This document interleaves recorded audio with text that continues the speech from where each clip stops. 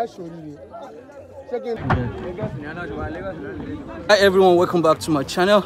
Today we at Imakun Omi Waterside, Ijebu, Ogun State, Nigeria. You've been hearing about the trade by Barter market, and doesn't even know it exists. And today I'm at the port where everyone is bringing their stuff for the trade by Barter market, and there are a lot of people here, man, and they've been bringing a lot of stuff out from the canoe, and from here they're going to move to the market side.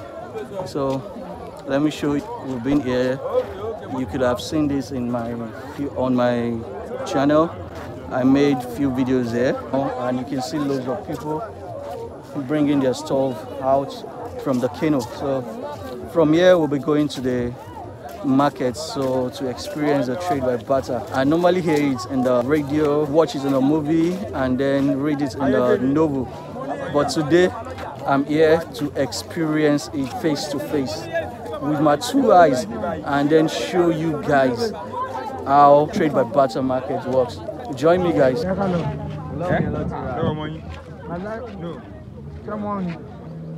The canoe is just coming to bring in stuff. And Baba Oja is here. Baba Oja!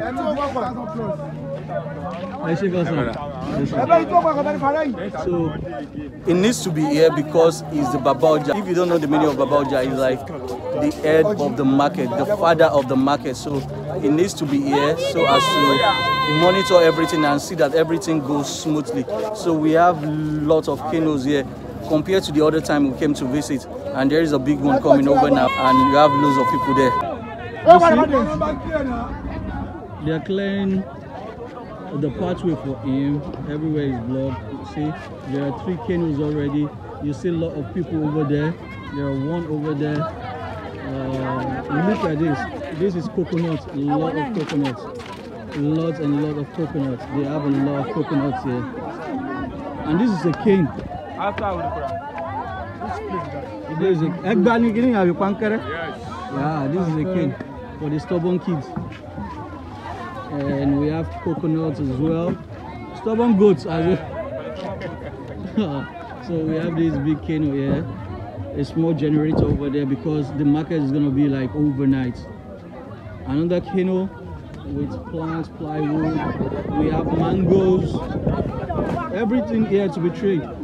So they're just uploading them. The kids are fighting. We have someone who already makes sales.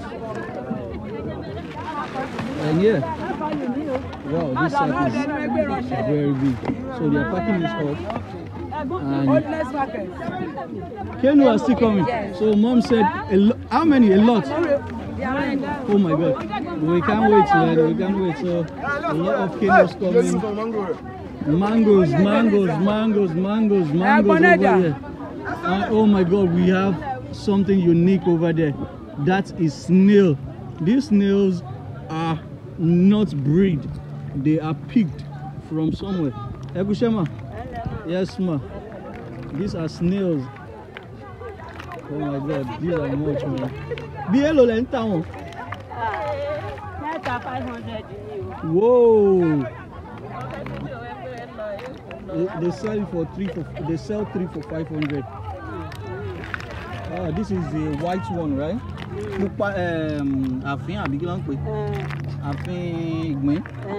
Yeah, the white snail. We have the white, we have the black. You see the difference? Let me show you guys. Yeah. So we have the white, we have the black. You see? If you don't know that a white snail, she wants to show me the big ones. Oh, so these are the big snail. Oh, that's nice. So it's been looking over be right. Alright. So èèyàn lè fi trade, èèyàn lè fún yín ní nǹkan mi gba ìgbín àbí owó lẹ́yìn máa gbà, owó lẹ fẹ́ gbà rí. Wọ́n sọ pé trade by barter. You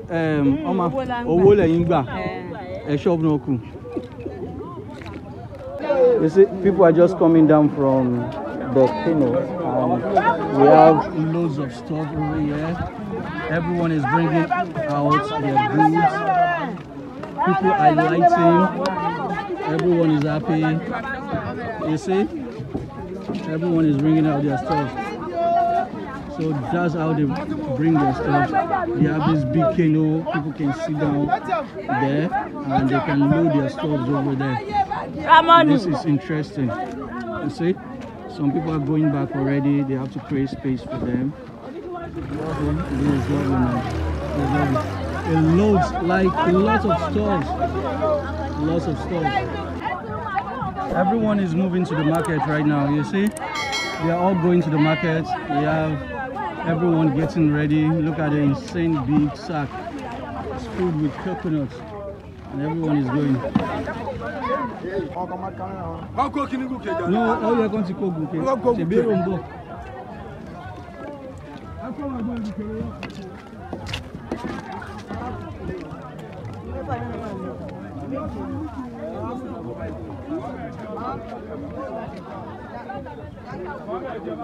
These two canoes just came from Ep12 and Lekki, so we're still waiting for some who are coming all the way from Port Harcourt and a few long distance. So we're still here waiting, and very soon we'll be going to the market. Very, very tired, and she's pressing her phone.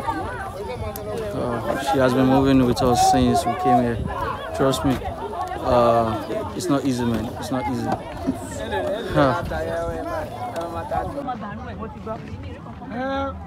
He's pushing it right now. I think it's time for him to move.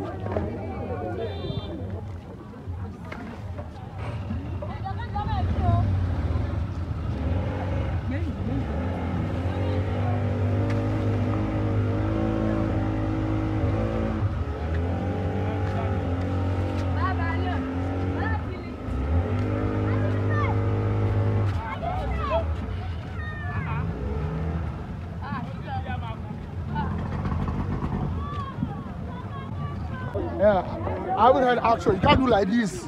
You can't just do like this. Action. Action. Okay, thank you. What up, everybody? This is School Lecturer. I'm Dr. Ijebu, the General Street Barter, the first son of Governor Ayobami. That's my father in our house. Is the governor. We are right here in Imakun Omi. Who's Omi? Omi's water. Imakun Omi. We are here to detect a fish called Alagans Gadaba Wobe. That fish is not more than this. These are the fishermen. Hello, fisherman. What's wrong with you? You don't collect your balance, Abi. I'm just back from the United States of America. I don't know how to speak Imakun Yoruba. So, everybody, let's go and research. Woo, woo. You say woo, woo. Let's go. Mama, Ogun nínú ògòǹgò yìí. Kò sí nǹkan tó Olúwa fẹ́ fi ṣe. Olúwa ò kí ń jẹ kòkòrò. Méjì tán fún mi. Ẹ gbà padà. Ó láta. Pẹ̀lọ́rẹ̀. Gbére. Ǹjẹ́ ilé bo Olúwa ní múrí márùn-ún? Ẹ máa bá ti ń lọ.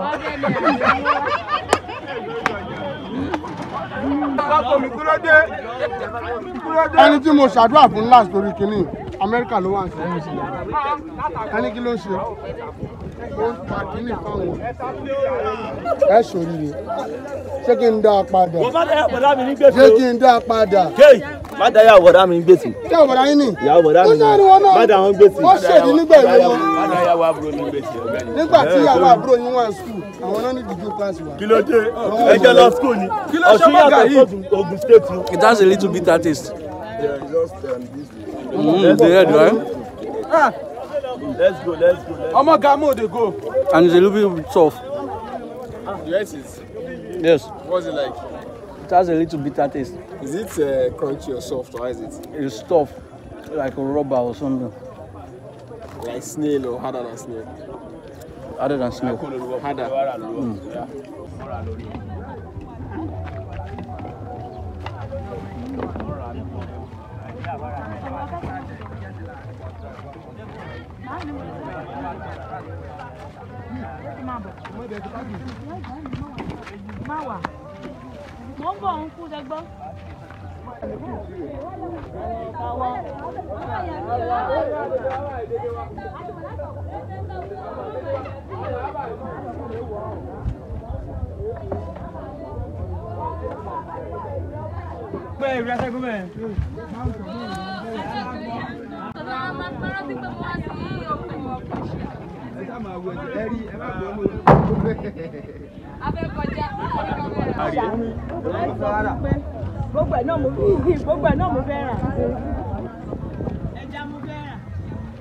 This one just came from Lagos State. And we have lots of people there.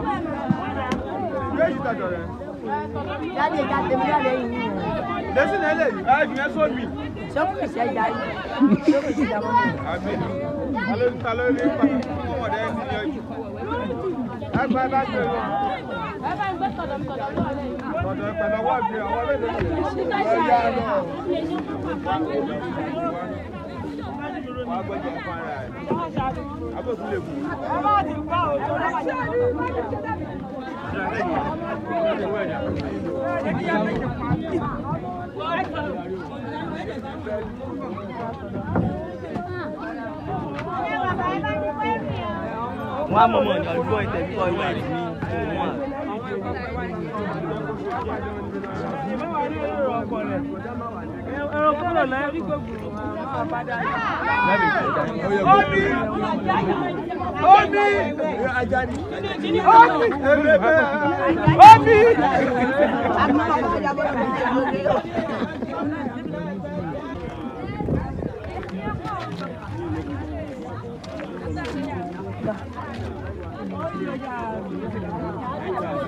What are you selling? Hey, one by so lẹ́yìn kí lẹ ń tà kí lẹ ń rà. Ọjọ́ ẹ̀ mo ṣe kí gàrí jájọ́ yìí. Ìwọ gbọ́dọ̀ kí gàrí. Ìwọ gbọ́dọ̀ kí gàrí. Ẹ lọ́wọ́ àgbà àbúrò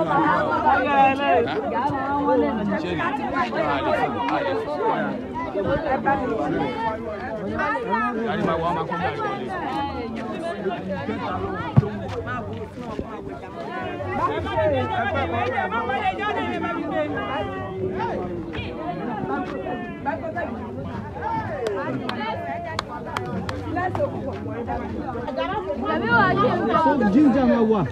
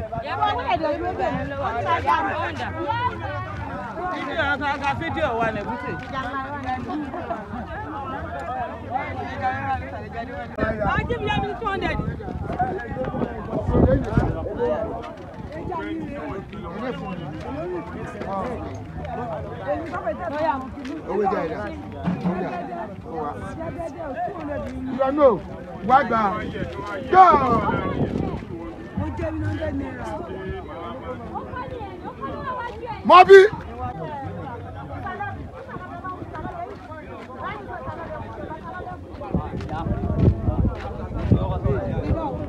Iye kom ya, ẹbí tó jà yẹn yẹn lò. Bábọ̀ níbẹ̀ náà kó wá rí mi níbẹ̀. Wá rí mi níbẹ̀.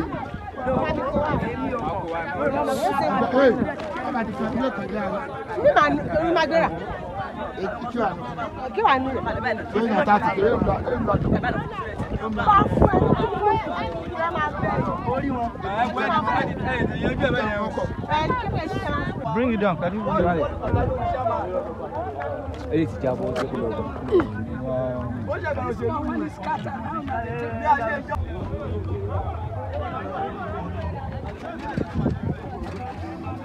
Where me more dogs? No easy making content, man. Tired. We are all tired. And he has been making content non-stop for 3 days now. So you guys should check him out, Wemimo Dog, and subscribe to his channel. Loads of stuff there, man. I know you're tired and I want to lie down so badly right now. Yeah, we're done, guys. We're done. So there are traders over there. Some already went to the market. If you like this video, give it a thumbs up. Let me know your thoughts about how they brought their stuff for trade. And I love you all, man. Please subscribe to my channel. We are all tired, very, very tired. So let me show you the trade by Barter Market now. Have a wonderful day. Bye.